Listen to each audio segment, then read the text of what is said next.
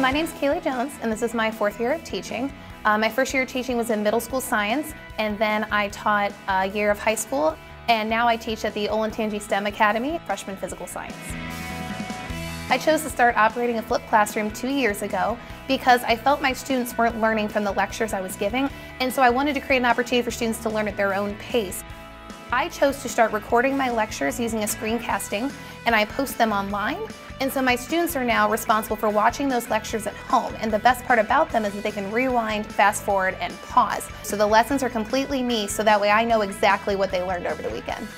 This year I've been able to use Edpuzzle to embed assessments in them as well, so I can monitor how well they're learning before they enter the classroom. So students are responsible for watching the video at home. That's their new homework. And when they come in on Monday, any of the traditional homework we might have done on a worksheet, we do in class. So basically what used to be homework is now in my class, and what used to be in my class is now homework. On Mondays, we do about a 15-minute review. Then from there, we usually jump right into the lab. If I notice a student struggling using that embedded assessment, I will pull them up front, and that gives me time to work while the other students are not held back and continue working on the lab.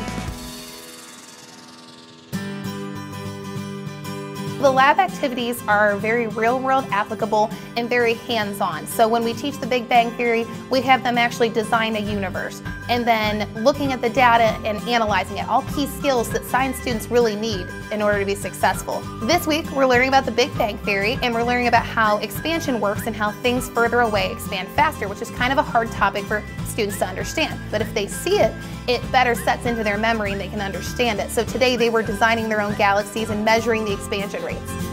In the lab, they have a small report that they need to write where they record their data and analyze it, and I usually ask them a couple analysis questions. They do work in partners so that they have someone to bounce ideas off of, and we have a rule that they never know which partner I'm going to grade, so that way both have to be held responsible for the content. So usually through the hypothesis and data analysis, they work themselves through the lesson. I would suggest if you want to start a flipped classroom to start small. Just pick one lesson, don't pick a whole unit. It takes a while to get a hold of making your own videos and what you want your notes to look like and things like that. So pick one lesson that you're very confident in and practice making your own video. I know the flipped classroom works for my students because through assessments I've seen their grades improve and I've seen student engagement improve. I think more time for labs and more time for hands-on activities really benefits the students. And usually there's about a 1 to 2 week adjustment period, and then from there they're just ready to go and ready to learn.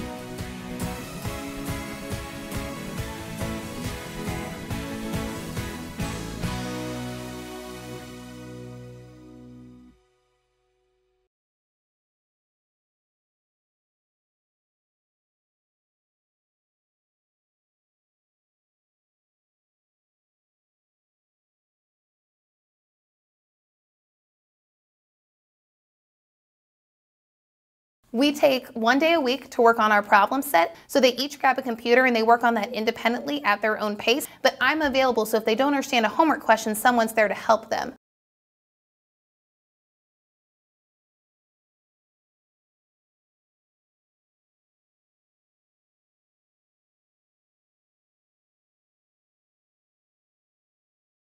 I have 5 major types of questions that I ask them each week. They use a Google form, which is a free form of technology, and the students take a first attempt at answering a question. Then when they click the button, they see an immediate answer and they can judge whether they got it right or not. So that way every student gets the amount of problems that they need to get it right, and all of that happens through the Google form and is predetermined for them.